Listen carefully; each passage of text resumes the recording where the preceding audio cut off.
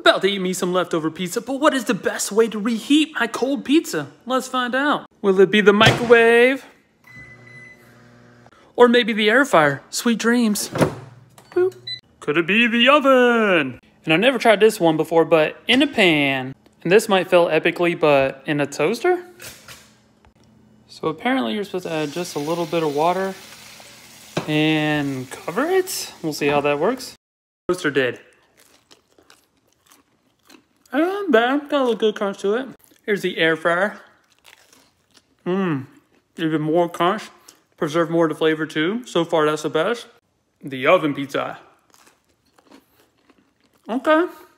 Same, pretty good. Still put the air fryer over it just a little bit. Straight out the microwave. Ooh, hot. From the pan and into the mouth. In conclusion, the pancakes are both crispy and really cheesy.